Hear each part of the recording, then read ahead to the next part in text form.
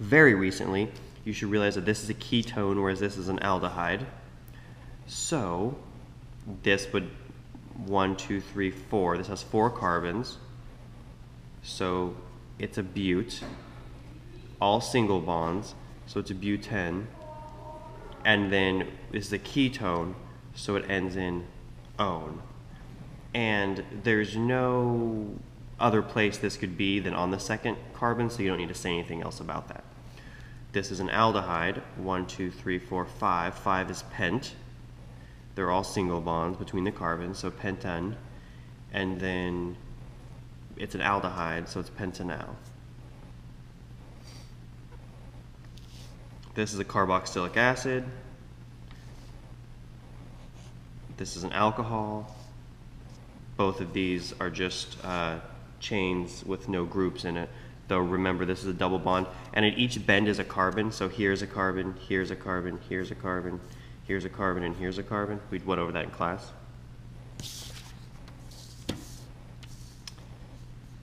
All right, the next one I'm going, and then this is obviously just the same, but by going from name to structure.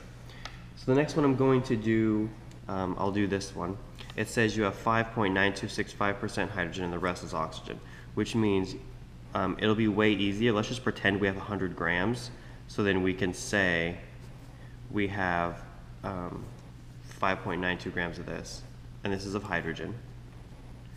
And so then of oxygen, you just have the rest of 100, which is 94.0735.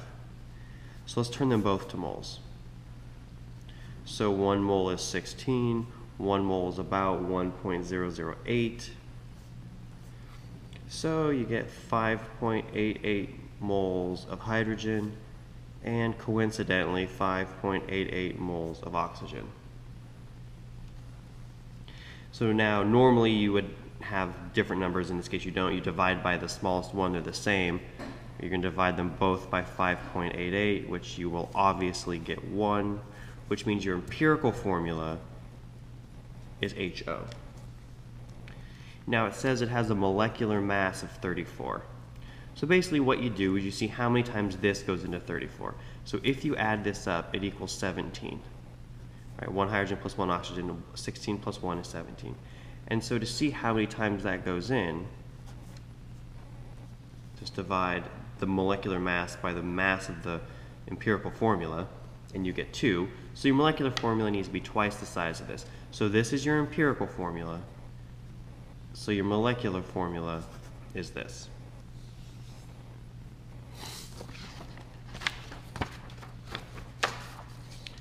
All right.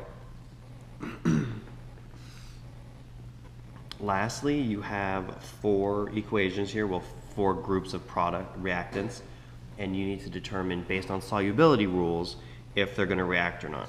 I'm going to give you one, and this one does react, because remember, chlorides are soluble except with silver, mercury, and lead. This is lead. So when these mix together, this lead is going to attach to this chloride and make an ion. So let's write the equation out.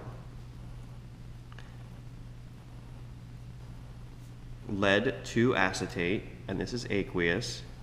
Acetates are always aqueous, plus calcium chloride, and this is aqueous because, again, generally chlorine is aqueous, is going to make lead 2 chloride, which we know is solid, plus calcium acetate, which we know is aqueous because acetates are always aqueous. And so it says if you have 58 grams of this and 41 grams of this, figure out how many grams of each of these you will make. So it's a stoichiometry. So 58.0 grams of our lead 2 acetate times in a line. We have to turn it to moles. This thing weighs 325.29 grams, so you'll get 0.1783 moles. All right, now let's do it for the calcium chloride. If you have 41.0 grams of calcium chloride, 1 mole of calcium chloride weighs about 110.984 grams.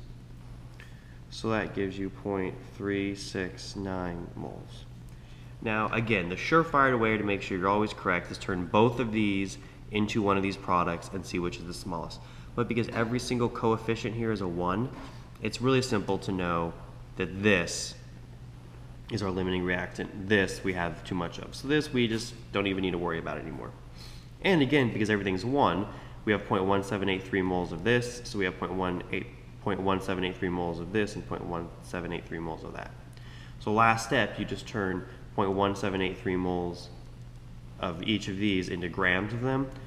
Again, we've been over that work again. I'll just give you the answer so you can check your work. This should come out to be about 49.6 grams, and this should come out to be about 28.2 grams.